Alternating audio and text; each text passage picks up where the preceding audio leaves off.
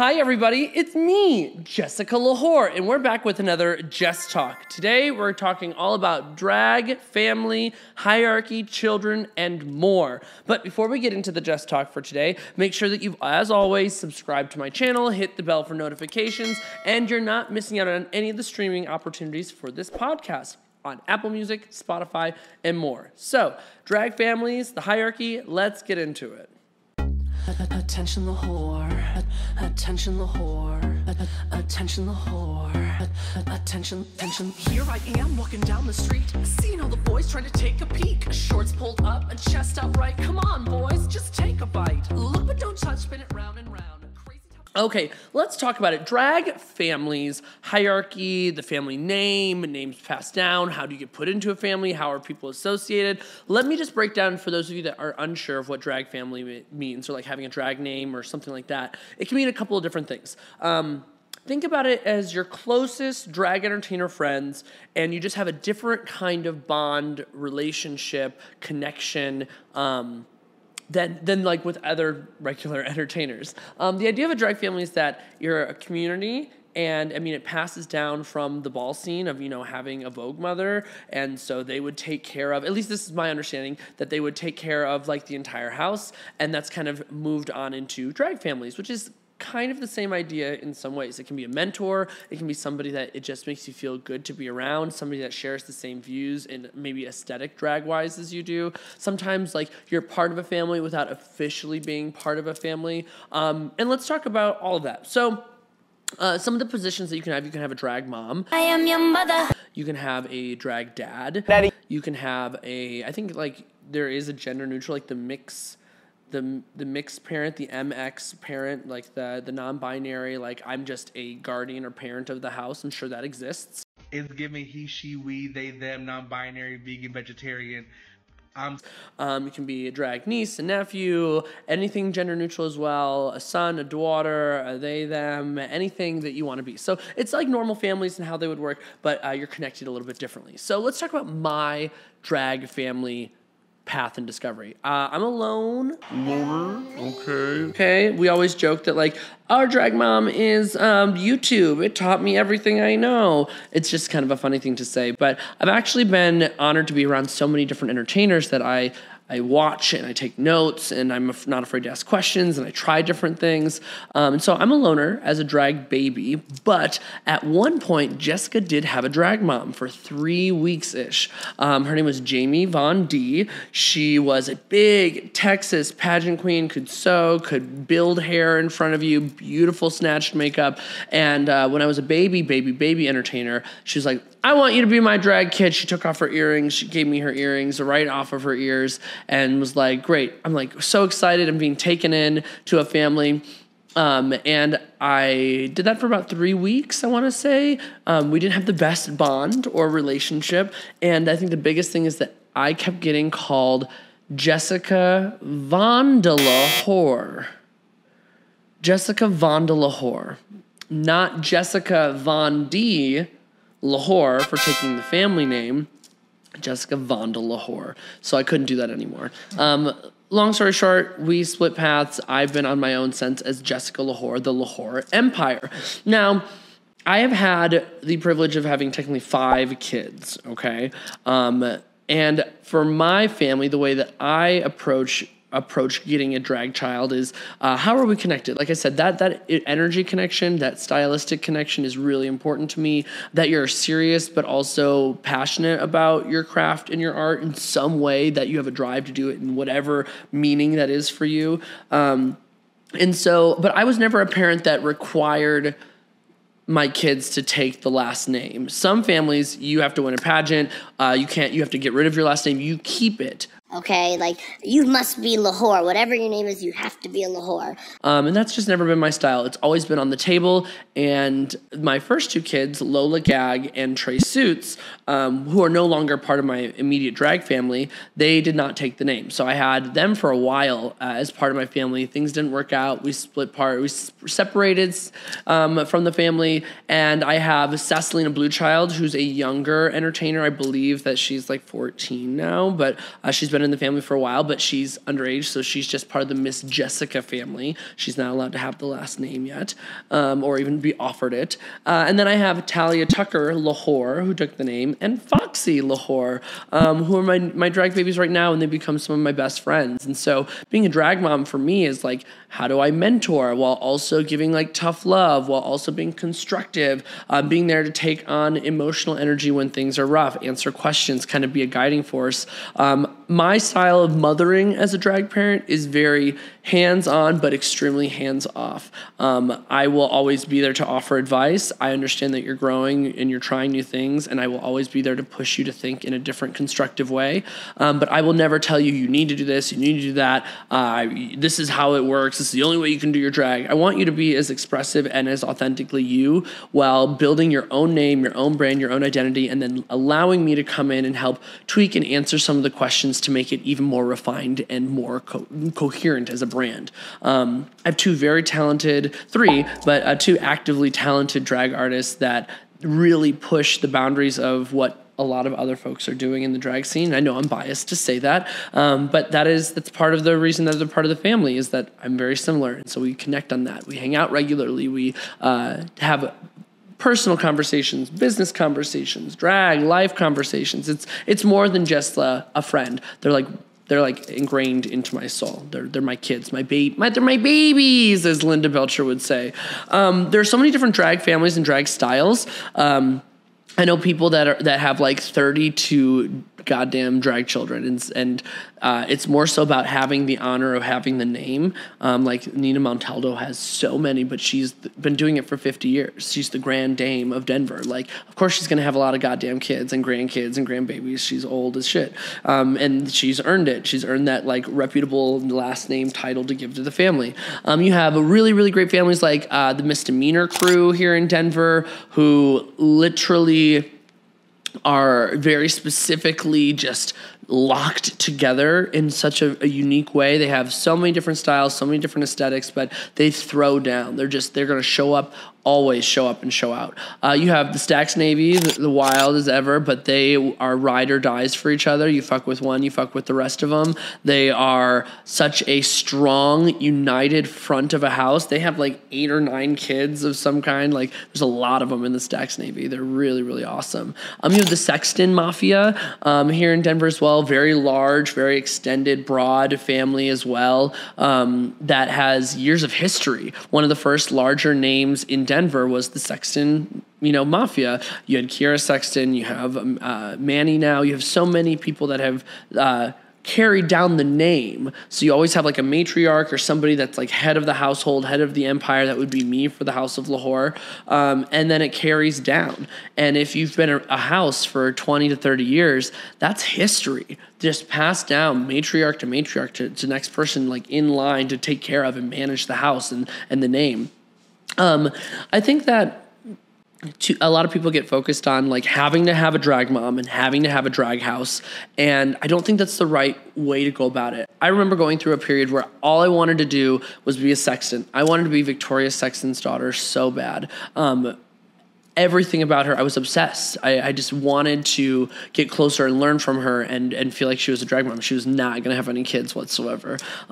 There was a time where I really wanted to be a Be Fierce, because Janessa is just one of those icons for me. And these are all entertainers in Denver, Colorado. There's a time where I wanted to be, there's still a time I would love to be a Misdemeanor in some aspect, but I know that comes with adding it to the last name. And me and Felony are so much like sisters. I don't know what that would look like. I really would love to be a Montaldo, because there's something about having a legendary name attached for working really hard and being an icon of that caliber. You can't compete with anything like that. There's a moment where I wanted to be a Nina Flowers kid, because I'm obsessed with her style, her confidence, her makeup, her passion, and I resonate a lot with the way that she holds herself, and I learn from the way that she holds herself.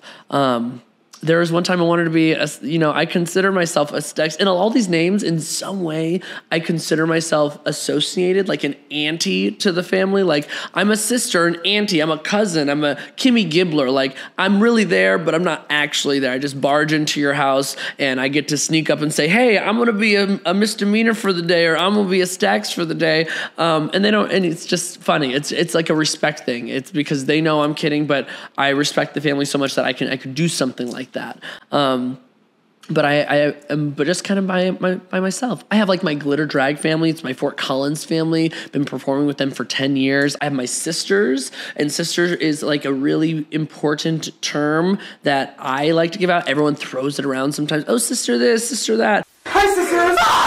I really like to say sister or sister friend. I use sister friend or brother friend, which sounds weirder, but I still use it to identify my closest inner circle. So Lala Queen, Holden a Queen, Lulu Crystals, Dixie Crystals, Zara, the Mariah. I could go on and on and on and on and on and on and on. When I use these names, it's because I have history, longevity, a rapport with these folks. There's mutual respect, and it just feels good.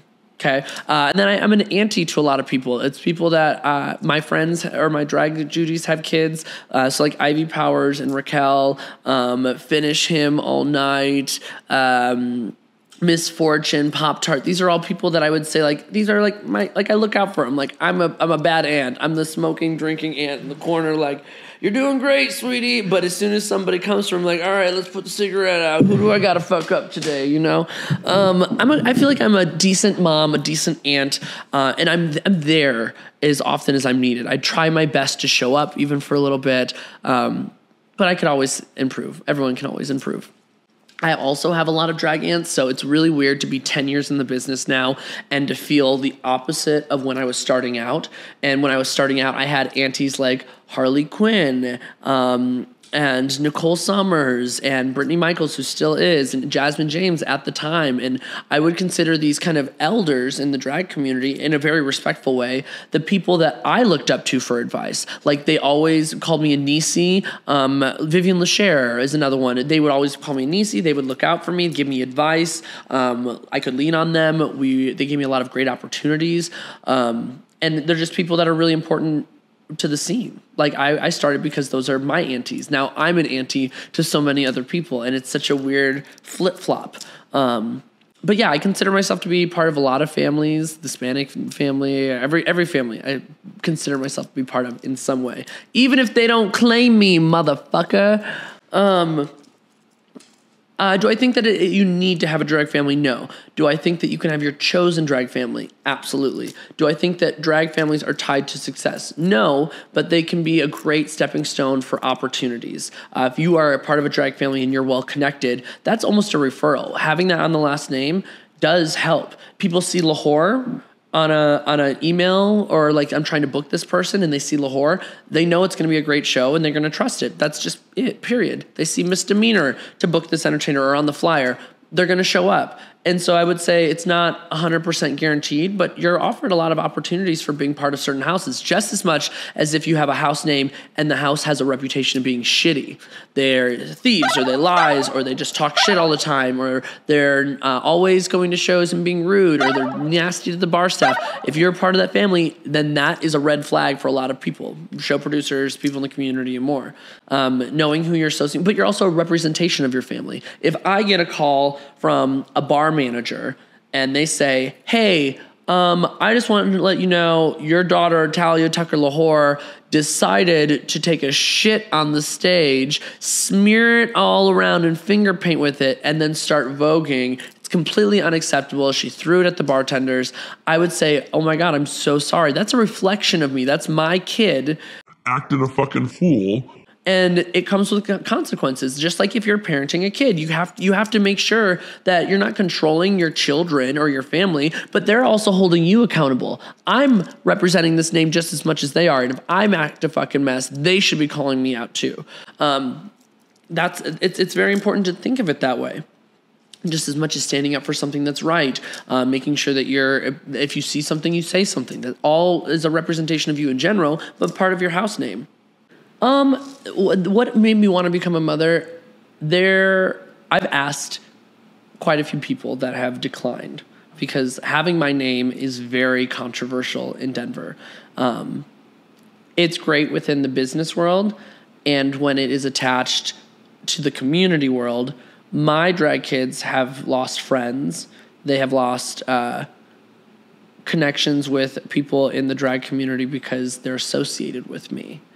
And so that's one of my biggest fears of becoming a mother, was that I wanted to have kids, but nobody wanted to have the name, and I don't blame them. But also, they're kind of a target in a lot of ways. Like, and it's unfortunate, and it has happened multiple times to each of my kids in some way. But when it just fits and it works, and you're just, something in your soul tells you this person would be an amazing addition to your family, because for me, they're independent, they're creative, they're bulldozing their own lane and their own opportunity. They're a positive influence in the community. They're a hard worker. They're not afraid to be vulnerable. They offer a skill set that is challenging and different than yours. And so it allows you to grow as a person as well, while also learning how to take on and learn from each other. Like, I've learned a lot of different ideas of patience and interacting with people and checking myself that from my drag kids, because they're so self-aware in that sense. And so when it feels right, it just feels right. And it does hurt when you're rejected. I've asked probably 4 or 5 other people to be my drag kids, and they have declined, and we're still friends. But in the back of my head, I'm like, it would be so awesome. But we have to respect everyone's decisions and where they want to go, and what their path and their journey is for their business too. Like, it doesn't make them less of a sister. Doesn't mean that you have to care for them less. It's just cool to have that empire title. Like, we're small, the 4 of us, 3, because it's that little Sassalina, but we are powerful and mighty. We really are. Are there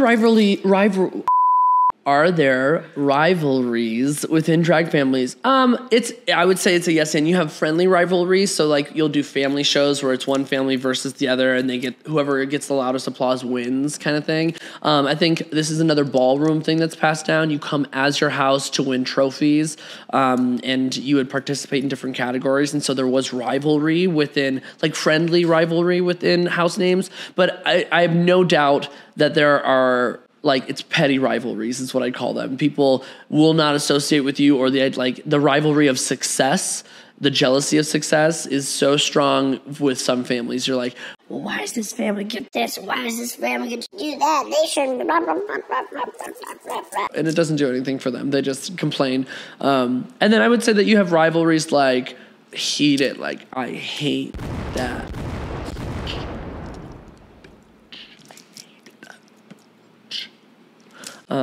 And if you talk to them, you're out of the family, blah, blah, blah, blah, blah. Yeah, I'm sure that exists. Are you friends with her? Let me know now. Are you friends with her?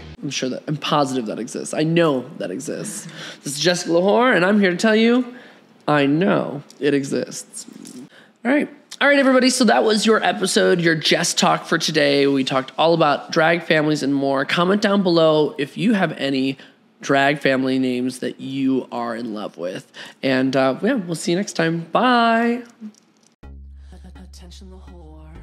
Hi, little whores. It's me, Jessica Lahore. And did you know that I'm on Cameo? That's right. Cameo is a platform where you can get personalized messages from me, the biggest whore in all of Colorado. Whether it be a birthday sing-along, a bar mitzvah, a congratulations on your new job, congratulations you didn't get pregnant, I'm your whore for the message. So follow the link below, click it, and book your next Cameo to surprise your best friend, your grandma, your family member, or any other little Lahore fan out there. Come on, book them now.